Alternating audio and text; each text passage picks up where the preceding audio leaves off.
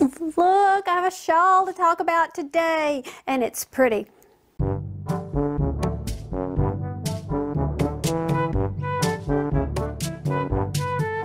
Hey everybody, it's me, Margaret. I'm a Mississippian transplanted to Atlanta, Georgia, where I sheepishly share things I love with you. And today I'm loving this shawl. This is the shawl we've been waiting for. Erin, give me yarn 418. It's called Down the Rabbit Hole Crochet Shawl.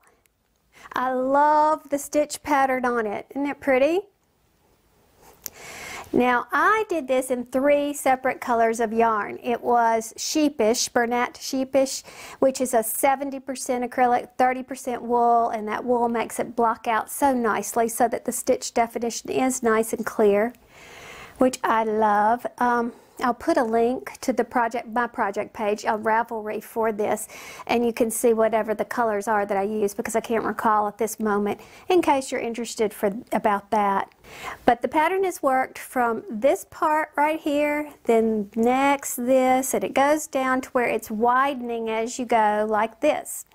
Now that's really good because what happens is the hard part is right here where you're learning the stitch pattern, and then it locks into your brain after that, and you sit back and you can just go to town and knock this thing out. I just love it. She's designed it for worsted weight or DK weight, but with the instructions, she shows you how you could easily make it larger or smaller by adding or decreasing rows. So you could really use any weight yarn you want to on that. Now she used a Caron cakes on it and it turned out pretty. I think she also did a Red Heart Unforgettable. You can check the pictures, the project pictures for it to see how all these things work out. I used 3 separate colors, and basically what I did was 2 repeat rows in one color. 2 repeat rows in one color, and I went down like that until I got to the end, and then I just did this. The reason being is because I am 5'2", and I wanted mine to be a little bit shorter than the basic instructions gave. And I'll put some pictures up of my model, Matilda, wearing this so you can see it hangs almost to the tip edge of my big winter coat. So it came out a great size for me. I really, really like it. And I love the color combo. Looks like fire, doesn't it? Came out great, if I do say so myself. So that's on sale now on Ravelry. I'll put a link to this pattern in the description box below, and you too can have a great fun shawl called Down the Rabbit Hole. Some weeks are better than others when it comes to having free time for yarn. And I was asked this question recently. Stephanie Hartsock asked me, I see most of your knitting and your crochet and knitting is for charity. Just wondering, how many hours a day or week do you think you dedicate to charity work? I love to make things for charity, and I find myself having to force myself to get to my housework and day job done first. Boy, don't we understand that. That is such a good question. So first of all, I began by pointing out that most of what I do is for charity. I can only wear so much, but I love to knit and crochet, so I just keep doing it. My daughter will ask for things every now and then, and the men in my family don't really wear knitwear. Now that I've started knitting socks, those will be for me, but about everything else I give away. So the majority of my yarn time is charity related. How many hours depends on what I have to do that week. I got several hats done for this video over about 10 days, roughly 45 minutes a hat. That was last video, by the way. This week, I was out of the house a lot with some volunteer responsibility and Thomas's baseball games, so very little got done. Next week looks no better, and that would be the week I'm in right now. Video editing takes hours and hours, but that's something else I also enjoy. So to answer your question, I don't know. Not very helpful, huh? Now, the past couple of weeks were pretty crazy because I'm the 10th grade coordinator at Thomas's school, and I serve on various committees. And these past couple of weeks were involved in getting ready for the big teacher appreciation. This is not just teachers, it's anybody who is involved in the life of our kids for the most part. And we do this very fancy luncheon. There were 2 of them, fancy luncheons, trying to make it as formal as possible, even though dress was not formal, trying to make it really special so that they can feel appreciated. And it took a lot of time, but it was really, really worth it. So I'll be really beat and then come home, and that's a perfect time for scrap hats. I'm working off of only one light today because these lights back here, I don't know if you can see them, this is a light right here, are on my tutorial station. We'll talk about that in a minute. But that's why the light is so harsh, because I don't have any fill lights going on. But this was some more of that brunette sheepish. I can't remember the colors off the top of my head, but this is that hat that everybody seems to be interested in these days. I don't have a pattern for it, but I can put one together. It's very simple. A tutorial was requested. Again, be happy to do that, but as I mentioned before, I got a tutorial going right now. I'm in the middle of the Better Late Than Never beanie, and that is a pattern by Kathy North, and I had to get permission from her to do that. So I want to give this my full attention before we move on to something else. But I'll be happy to do this. It's super simple. You can knock it out in no time. Basically what it is a half double crochet beanie, and this is camel stitch. So there you go. If you already know those stitches, you could probably figure out how to do it yourself. But for those who asked, I'll be happy to put something together for you. And here's another version of that hat, that same hat. Basically, my formula for this is to do a half double crochet beanie down to right where the ears go, because camel stitch is a thicker, more squishy, dense, I guess you'd say, stitch, and it gives added warmth at the ears, which is always a bonus, right? So yeah, we'll talk about that in the future. And here's an oldie but a goodie. This is called the Brainwaves beanie. This is a pattern by Liz McQueen of 𝖡𴘋ⴜ Designs. Now, most of her patterns are paid for patterns, but this one is free. It's an oldie but a goodie, like I said. Pretty classic, fun to wear. Both men and women like it. You just can't beat it. Very simple, easily increased, because you don't bother with the waves through the increases. The waves don't begin until you stop the increases. And all the waves are just a combination of different size stitches, single, half double, and double crochet. And then they're separated with one row of plain single crochet. Very, very simple, but you do have to pay attention to make sure you get the pattern right. But again, 𝖡𴘋ⴜ Designs by Liz McQueen. The Brainwaves beanie. Another time-consuming task these days is making my own cat food. Poor Smitty has several ailments and he's starving, but he's just picking at his food. He loves chicken, so I cooked a bunch of thighs in the pressure cooker and ground them up. Once the taste testers approved, and I don't know where Cozy was and why she wasn't in on the action, I then put them in pet food containers that I had recycled for crafting a while back. Some are in the fridge, some are in the freezer, and he seems pretty happy.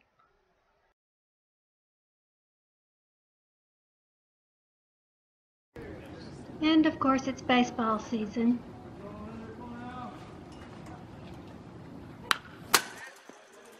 Hey, good cut, good cut. Better watch my head. Get down, get down, get down, get down, get down, get down, get down. That's good, that's good. Hey, nice stroke, nice stroke. Here we go now.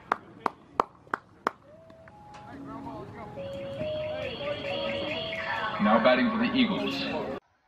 See how his right wrist is wrapped?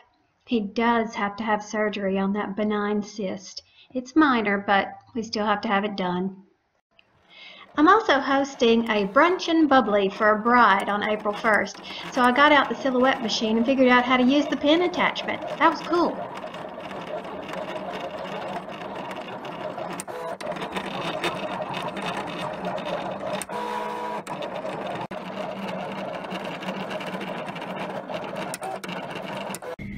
Okay, ladies and gentlemen, we are being chauffeured by Thomas, and we are now going to execute some serpentine turns.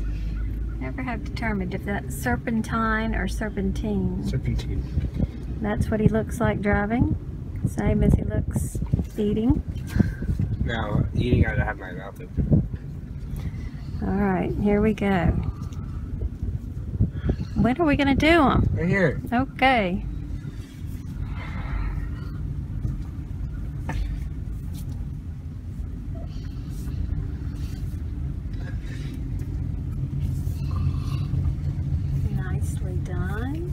we were getting car sick through the first ones as we jerked left and right and front and back, and now we're so smooth. And we played drive-through. Mom got out and stood right over here, and he paid his money, and then he drove to the next window, and he got my burger from Good Burger. Got his burger from Good Burger. And we're doing great, right? Yeah, sure. Okay. Ta-da! There he is. And there's his passenger back there who doesn't know what's going on. Last week I opened up a wonderful bath bomb that was included in my February knit crate box, and I'm here to report that I loved it. So here's one problem with the bath bomb. These tiny little leaves get stuck all over your tub. And it gets stuck on you too. So when I stood up, I have this little plastic rinsing cup I keep over there, and I stood up and rinsed my leaves off of me. So now I'm going to fill up my little rinsing cup with some very hot water and just rinse this out, and I'll worry about cleaning it tomorrow. I didn't mention this while filming, but do you see a light lavender tint to some of the walls of the tub? That was this nice oily emollient. It felt wonderful. It smelled wonderful, but it was tinted lavender, and it did leave a big film all over the tub. So I was nice and relaxed and did not want to clean my tub afterwards, so I saved that task for the next day. I'm going to sound like a commercial for a minute, but have you tried McDonald's coffee? Tucker and I love it. We think it's really good. And the best part is you pay your $1.07 and you leave. I mean, you don't have to tip.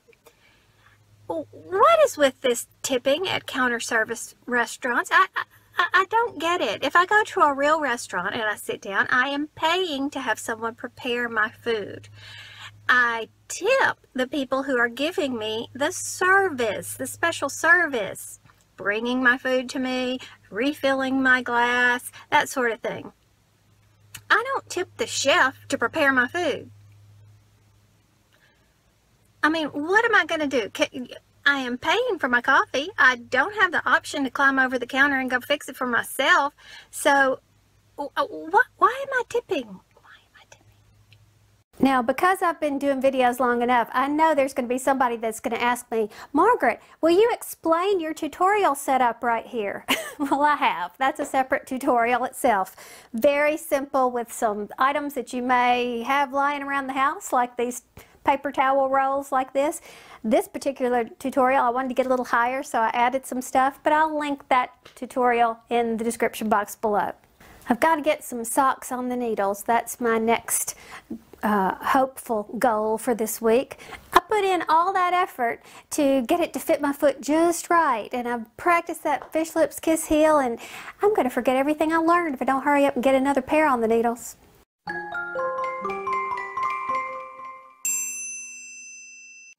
For this week's treasure chest, I want to talk about ways to make your YouTube viewing experience better. Now, it's long been known that the best way to watch YouTube would be on a computer, because you've got so many more features, like being able to speed up or slow down, just to name a few.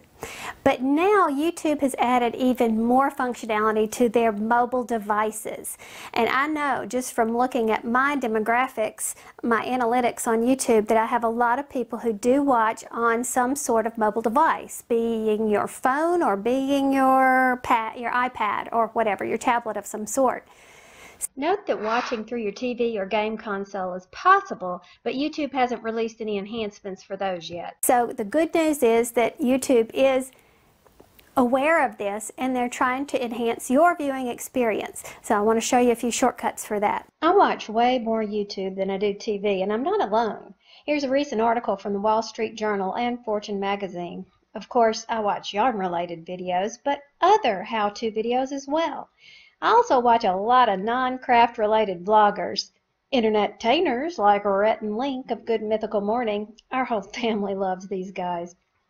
And old TV shows that can still crack me up, and some that never aired on American TV. It's free, it's great, so let's make the most of it. These new end screens are the first things I want to bring to your attention. Once upon a time, it was an arduous editing process to create end screens, and if you made them clickable, they only worked on computers. With these new screens, it's easier for YouTubers to implement, and they work on phones and tablets. As a viewer, I like them because they lead me to other things that I may want to see. And as a YouTuber, I can link you to something I talked about, or, and I like this one, let YouTube suggest something else you may be interested in. For a while now, YouTube has been offering information cards to video creators. We can put any link to any video we want to reference to share more information with you. Just click or tap when they pop up, or at any time in the video for that matter. You don't see it? Just mouse over or tap the screen. Poof! There it is.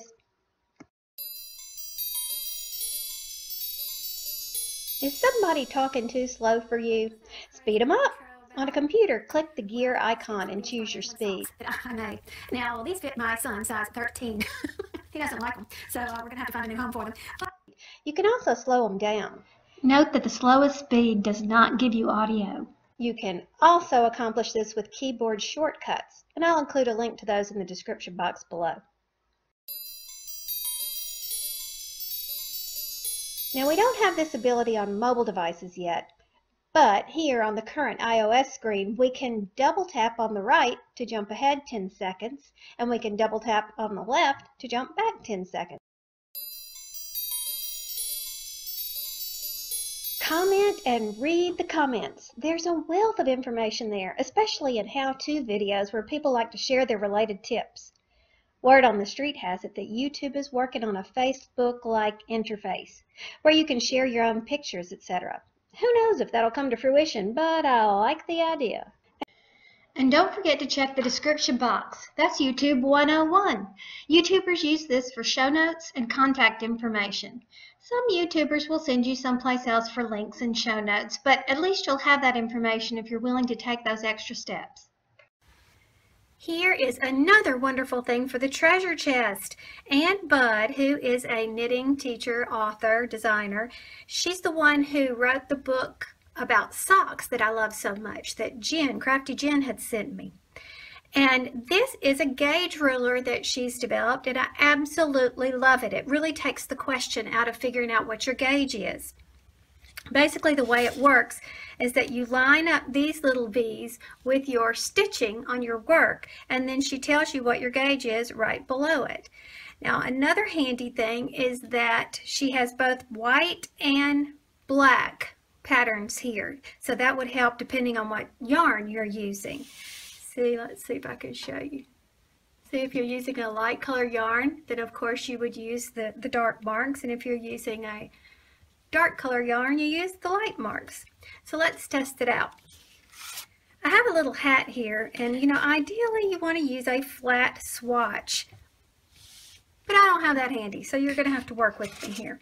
So basically what we do is we line up our stitches with the patterning on the ruler.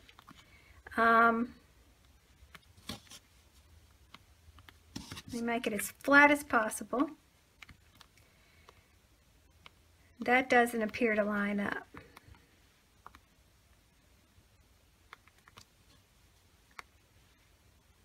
Can't find a flat spot. Always use your flat gauge.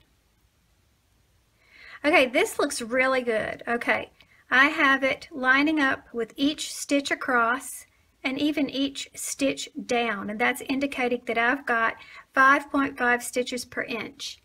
So that's my gauge. Pretty cool, huh? Now, I had a hard time finding this thing when I forget where I saw it, but then I had difficulty locating where to buy it, but I did find it from Friends in Fiber, which is an Etsy store. So it's friendsinfiber.etsy.com, and the price was $5 with $1.25 shipping and handling. So it was $6.25 for a pretty handy dandy gadget. So I guess that's all I've got for today. So I will see you hopefully next week. Talk soon. Bye. You want to say goodbye? No?